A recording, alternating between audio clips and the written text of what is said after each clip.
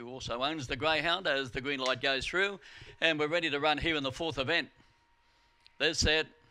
Racing, stepping out good towards the centre there was Surfing Dino. Shimbu Park goes up on the outside to cross and go to the front. Surfing Dino whole second, getting around the outside. Out China missed a third.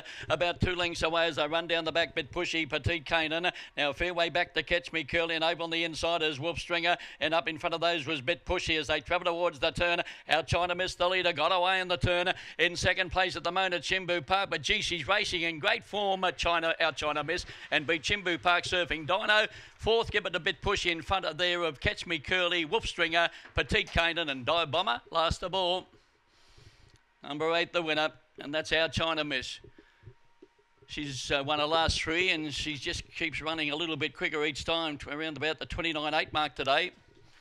Number 8, our China Miss by Spring Gun, 3 long necks, and trained at Toronto by Dave Greenwood. Second place going to number 6, Shimbu Park by Barsha Bar Glamorous Opal for Wendy Brown. And number 5 was third, Surfing Dino, Dinatron, She's a Surfy for Daniel Flanagan. 7 was fourth, and that was bit pushy. 3 1/4 by 1, and the run at 29.81. 5:01, 17:55, running the line in 12:26. The numbers 8, 6, 5, and 7. 3 1/4 by 1, and that winner on the tote, $4.60, making it her last 3 wins here at the Gardens.